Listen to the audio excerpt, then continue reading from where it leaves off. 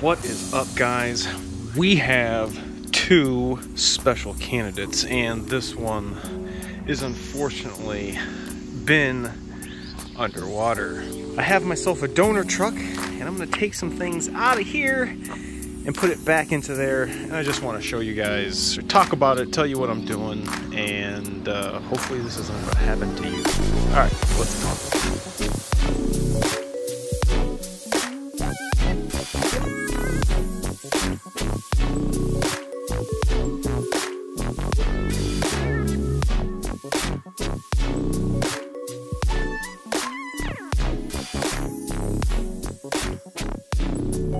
What is up, everybody? Thanks so much for coming back, checking us out. Again, we're at a different location, and we're doing 6.0 stuff today. This is an 05 F350, obviously you can tell DRW, but this was in a flood. Last Labor Day, the water was up to here. You can check and visualize. Really sucks. I hate to see a vehicle like that. Man. Let's look underneath the hood. Here it is. Oh my gosh. It just pains me to see it. I mean, I don't know how this ran before. I think it ran all right, according to Rich. But this is very unfortunate. Out of his control. Something that some of us have to go through. But like I said, Rich, if you don't know, this is Limitless Auto Works. You guys have seen the yellow beast on my live stream. We are in here. I don't know if you guys can see it. I got my duty in there. We're getting dutied up. But I'm out here giving him a hand to do some 6.0 stuff while he's in here doing some work. So what we got going on, we're going to be taking some things off of this truck. This is a donor truck, a 2006 that he just purchased, and we are going to be replacing the dash with this. This one is in working condition. The truck, the engine just doesn't start. It has a Bill Hewitt skip and is building no ICP. It just keeps cranking and cranking and cranking and is building zero. Here's what it looks like under the hood here. Looks a little better than the other one, but it is too, got some issues, oil and whatnot all over the place.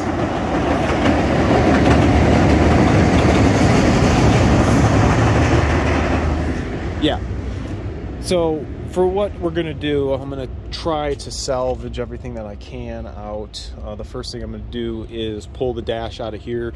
This has been a first for me. I haven't removed a dash from an old girl before, but we have some connections up here.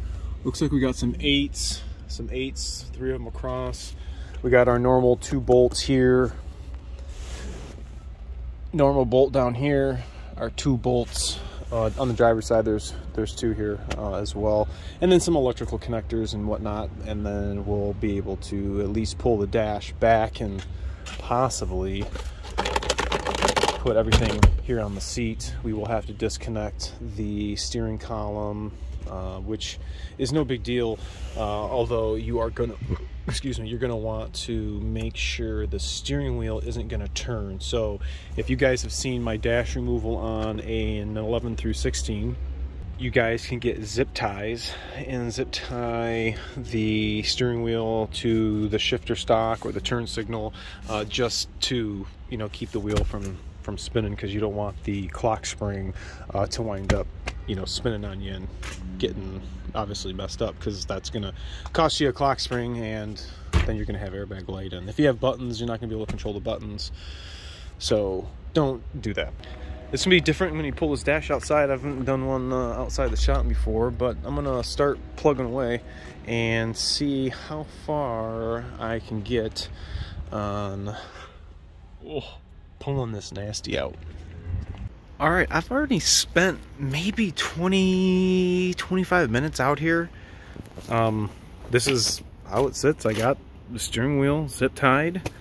The dash is actually sitting on the 4x4 shifter, so that kind of worked out. And I just realized I had a couple of connectors here on the A-pillar.